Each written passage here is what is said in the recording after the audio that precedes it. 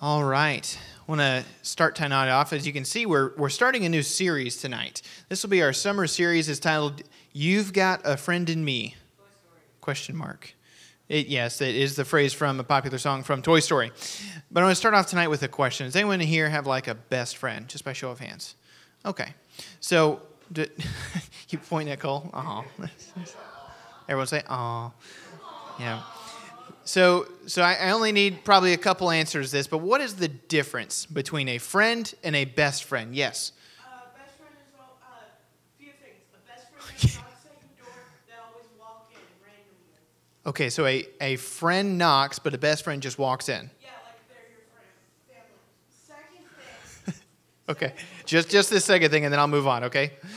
Best friends are more like really close. Okay. And you can tell them anything and they'll listen.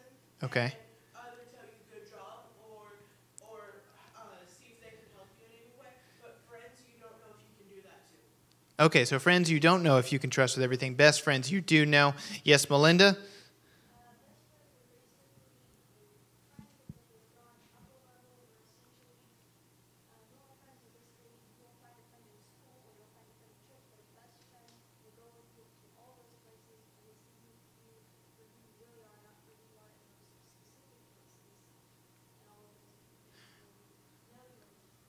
Okay, so that's very interesting. That's a very interesting answer. So friends are at various locations like school or church, but best friends will be in all of those places. They'll go anywhere with you, right? That's what I'm hearing. All right, I'll take two more. Okay, we'll go Marshall and then we'll go Eda, and that'll be it. So Marshall. A best friend is somebody who you don't have to worry about, you don't have to impress, you don't have to prove yourself to, and it's also a friend that you can insult and they don't care. All right. A friend you can be yourself around, even to the point where you're insulting them. Jonathan, how does that make you feel?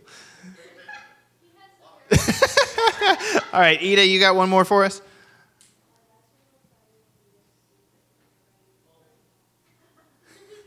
So best friend, and what was the second part of that? Okay.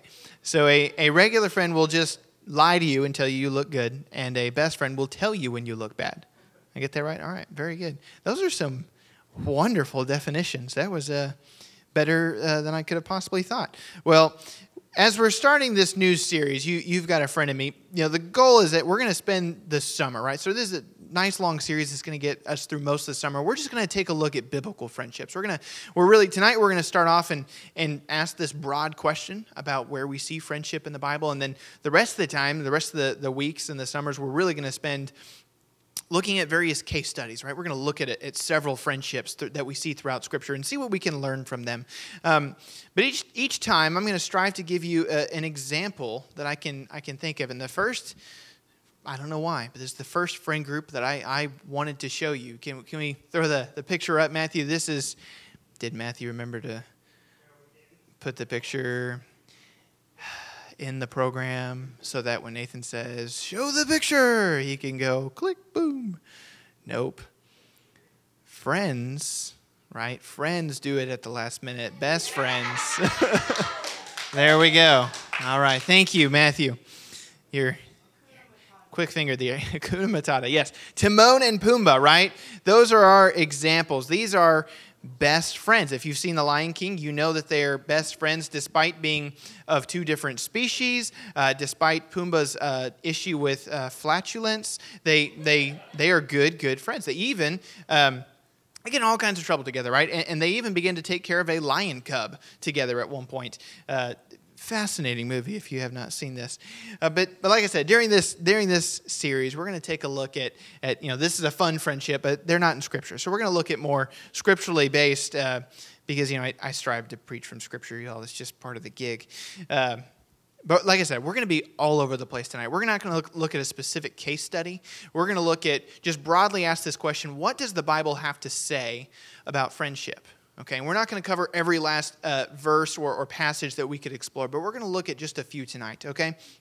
So hang with me. This is going to be a little different, right? Because there's not one passage to read from you. We're going to read a few different ones as we look at several Proverbs tonight, okay?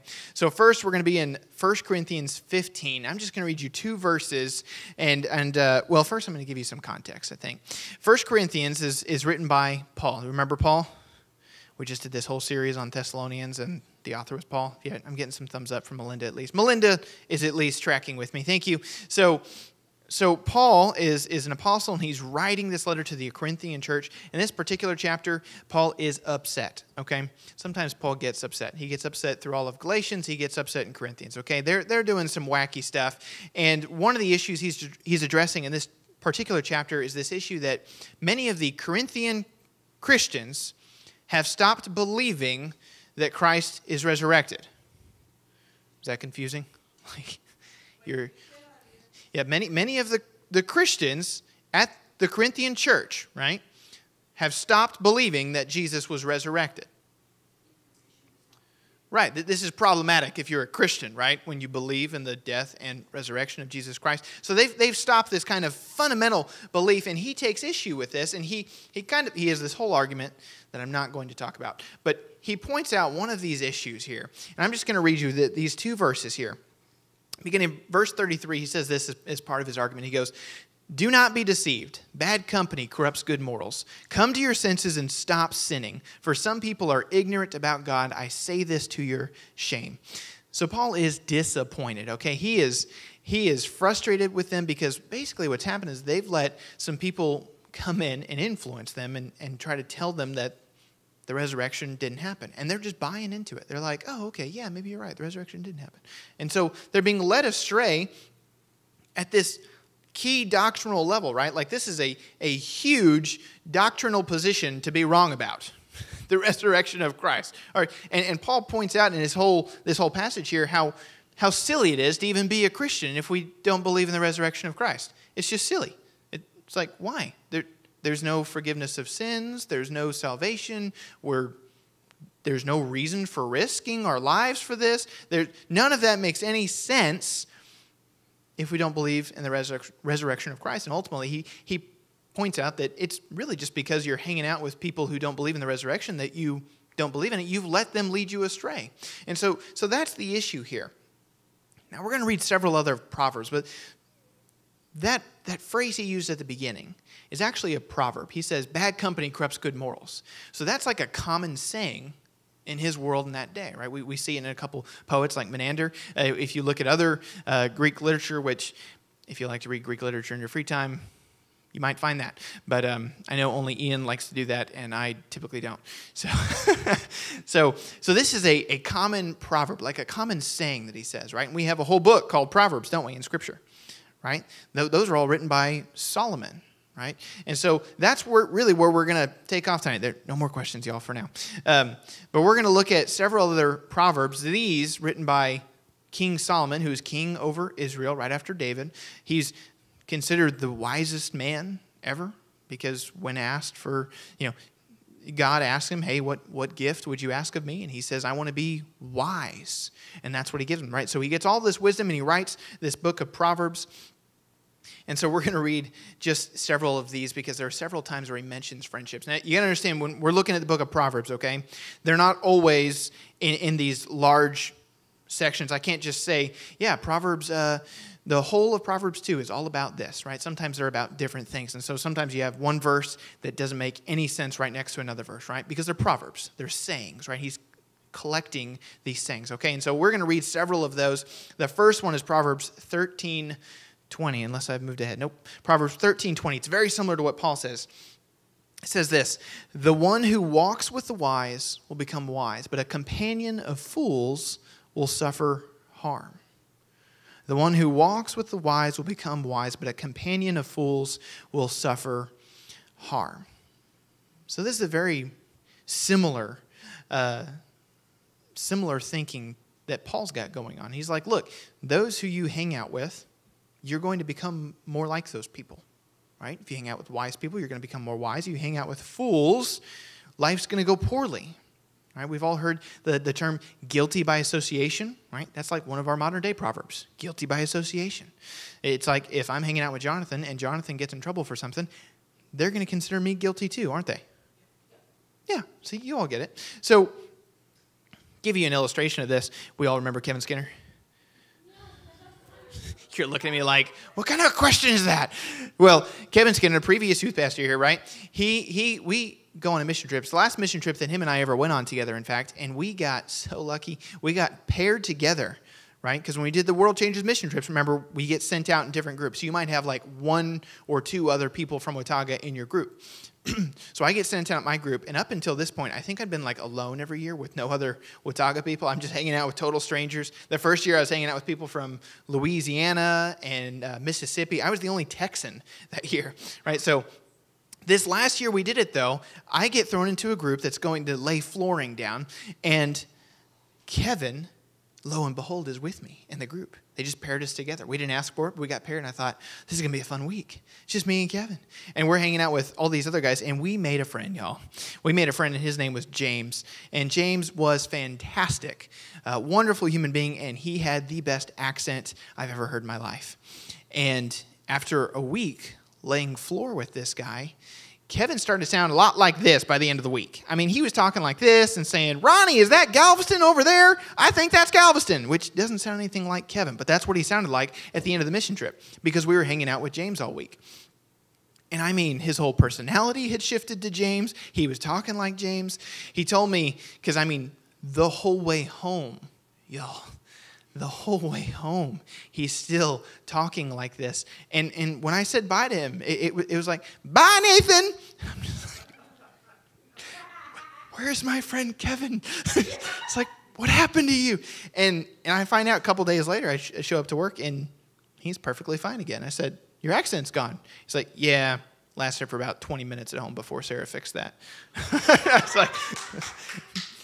So he hung out with James so often, he just started talking like him. I had a friend of mine who's from Georgia, and he comes to Abilene. He speaks like the rest of us until he went back and lived in Georgia for a while. And then when we hung out, he had an accent again. And I was like, what is wrong with you? You speak like a normal human, right? Which is really to say speak like me. So we're seeing this same concepts. Right? Let me read you Proverbs 22 now. Proverbs 22, verses 24 to 25. Same concept here. It says this: don't make friends with an angry person, and don't be a companion of a hot-tempered one, or you will learn his ways and entangle yourself in a snare. Right? Don't hang out with angry people. Why? Because you're going to be angry too.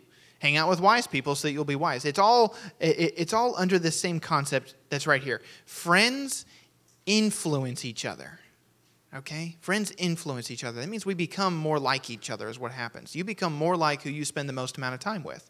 This can be a bad thing or it can be a good thing, right? Wise friends make you wise. Unbelieving friends will challenge your beliefs. Angry friends make you angrier. Really sad friends will bring you down. Really happy friends will help you get excited. We become much more like these people. We tend to develop the same hobbies as people around us. You realize that you get each other into hobbies is what you do. One person starts playing a game, and now someone else is playing a game, and all of a sudden half of our youth group is playing Elden Ring. Okay, so like that's how it starts. You all influence each other. See, we often become more like those we spend the most time with, and so that begs the question, who should you spend time with? Don't give answers. It's a rhetorical question. You should know this by now. Come on. Who should you spend time with? As we look at this series, and we're going to look at lots and lots of friendships, but that's a recurring question we'll need to carry with us throughout this whole series. Who should I be friends with? Who is worth being a friend, and who is worth being a best friend? Who gets to qualify for that spot? That's an important question to ask yourself as we keep going.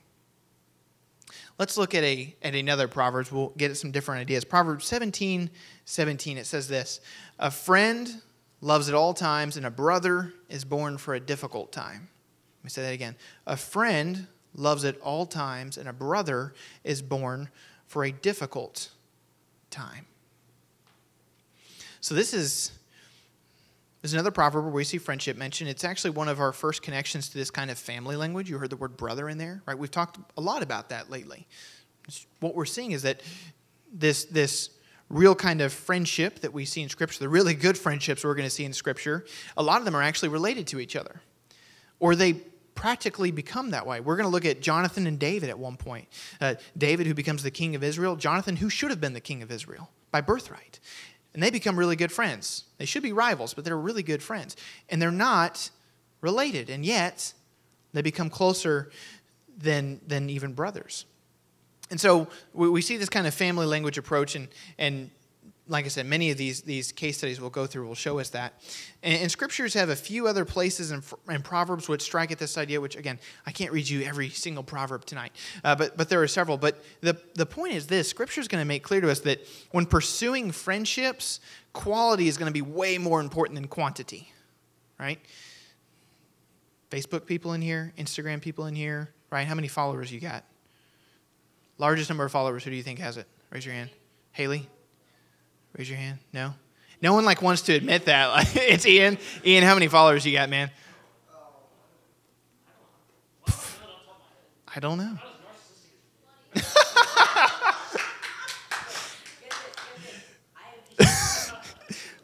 I'm reeling from that for a moment. Ian, because I like you, I'm going to give you 20 bonus points for that comment, but anyone else would have gotten negative 5 billion. All right, we've checked. We've looked that up. Isn't that crazy, though? We can just look it up. Who's your followers? Here, quiet back down. Quiet back down.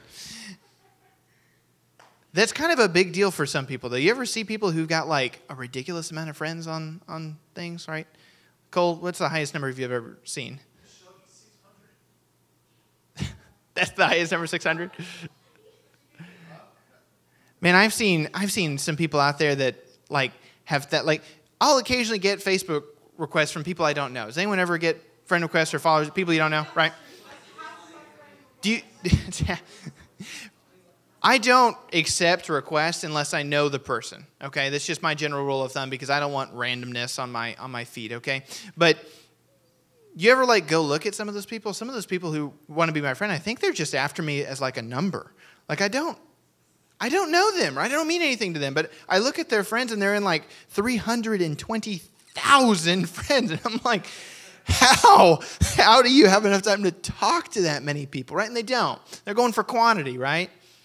Sometimes we go for quantity of friendships, but quality is far more important when we're pursuing these friendships, especially when we're influencing each other, right? That's the first point. If friends influence each other, then the quality of friendships are going to be important. Bless you.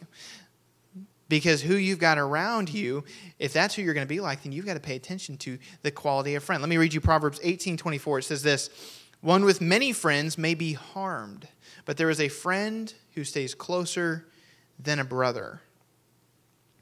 Many friends, you might be harmed, but there's a friend who sticks closer than a brother. Let's go back to Timon and Pumbaa for a minute, all right? They're just a great example, Timon and Pumbaa. So Timon and Pumbaa are such great friends that they bring in another friend, Simba. And for a while, it's the three of them. And what you put the picture back up, thanks. You are a best friend. Thank you, Matthew. You've made it. You've recovered from your earlier fallacies. You also distract me sometimes.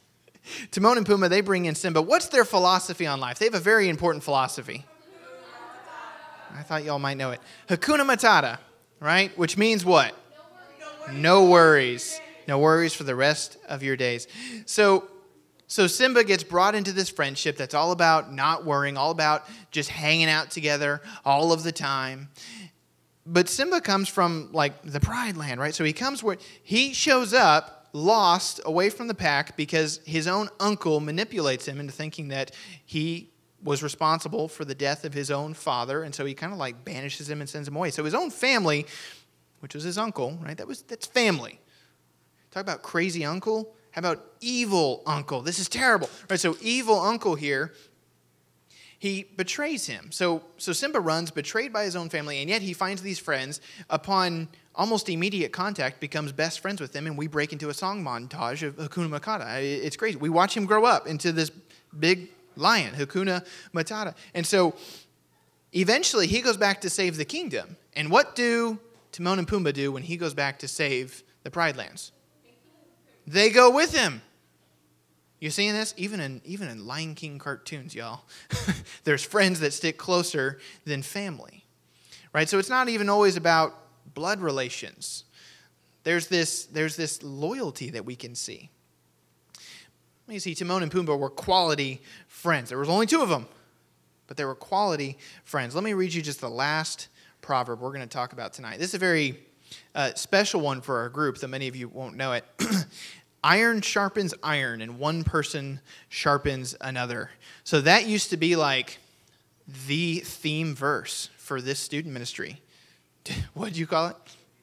The Edge. Yes, back when we had a cool nickname, The Edge, that was the key verse that was underneath that, right? That was under all the graphics. It's iron sharpens iron, so another person sharpens another person. Another friend would be another way to translate that. So it's referring to how you sharpen a blade, right? How do you sharpen a blade? You take it and you scrape it on iron. Do we know this? Here, pay attention, y'all. Well, you're doing the motion for me. Thank you. And so that's how we sharpen things, right? We push it up against another sheet of iron. So the metaphor here is just like blades sharpen each other, so do people. People can make each other better. Friends can make each other better. So as you grow as a person and believer in Christ, you'll do that more when you're with other believers. Friends, real friends, best friends, make each other better. Because we know this, right? We know that friends influence each other. We know that because friends influence each other, it's important to have good quality friends. And then finally, it's important to be a good quality friend. To be a friend that makes other friends better. When it comes to our faith in Christ, we influence and are influenced by others. And so we ought to be living such lives and living such friendships that we're inspiring our other friends to be more like Christ. Does that make sense? We want to live lives that are so Christian that our other Christian friends feel more like comfortable being Christians. Does that make sense, y'all? You help each other constantly, or you hurt each other constantly. Whether or not you say it or anything, your very behaviors will affect whether or not you're hindering someone's faith or helping someone's faith. You see that? That's so important to catch all of that. And so those are just 3 things that we can catch from just these Proverbs tonight. Again, we could look at several other passages of Scripture, but to be honest with you, I get nervous cherry-picking things like this. We have to be careful, right? It's a little easier to do when they're Proverbs because they are just free-floating like that. But we're going to take a look at some things over the next several weeks, over the next, I think, 9 weeks, 8 or 9 weeks. We're going to take a look at different friendships throughout Scripture, and we're going to see what we can learn from them. We're going to see what kind of characteristics God asks us to have as friends. We're going to see what kind of people did good jobs. We're going to see what kind of people did bad jobs. We're going to take a deep dive into biblical friendships. And these are 3 themes that you're going to notice. That friends influence each other. That quality is always more important than quantity. And that finally, that friends, real friends, are going to make each other better. Real friends are going to end up influencing each other positively. And so as we get ready to conclude tonight, Matthew can come on up. I just want to ask that question to y'all tonight. And I want you to hold on to that question. What kind of a friend are you? What kind of a friend are you going to be? Think about all your friends just for a moment. Don't look at them if they're in the room, but just think about it right now. Who are your friends? Who are your best friends? And another good question to ask when you're thinking about your best friends, would they call you a best friend? Would they call you their best friend? Would they think of you as a genuine, helpful, healthy friend? Could you say that your friends inspire you to know and love Christ better? Could you say that your friends would say that about you? That you know and that you help them know and love Christ better? These are all important things to ask with each and every friendship we have. And so tonight, ask yourself that question. Wonder about that. Just a little bit. Wonder about that. What kind of a friend are you? And if you need to talk to us about anything you need prayer for, right? Maybe you don't even know Christ. It's going to be much easier to be a Christ-like friend if you know Christ. Otherwise, you're just going to be pretending and faking, and real friends, best friends notice those things, right? We talked about that. Real best friends can trust each other, and they know each other. They're authentic with each other. You're not going to be authentically a friend if you can't even authentically answer the question whether or not you know Christ. So tonight, if you need to deal with any of that, if you need to just talk with somebody and pray, like we always do, we're going to stand in the back, all the adults, and we're willing to be those friends for you. We're willing to be trustworthy. We're willing to care for you and to hear you and to listen to you. So if you would, stand with me. I'm going to pray for us, and we're just going to worship and sing this last song together. Father God, thank you so much for this night. Thank you for this summer coming up, Lord, and thank you for this chance to explore your word and try to understand what we can about friendship, Lord, and about what your plans are for it, God, what you desire friendship to be. And we're excited to look at your word for it, and we just pray that you'd guide us throughout that. Lord, I pray for all the students in here tonight that they would be excited to learn more about this, God, that they would be excited to learn how to be good friends to one another, that they would be excited to learn how to make good friends and who to look for and who to stay away from, God. Lord, be with each and every one of us as we strive to know you and love you better. We thank you, Lord. In Jesus' name I pray. Amen.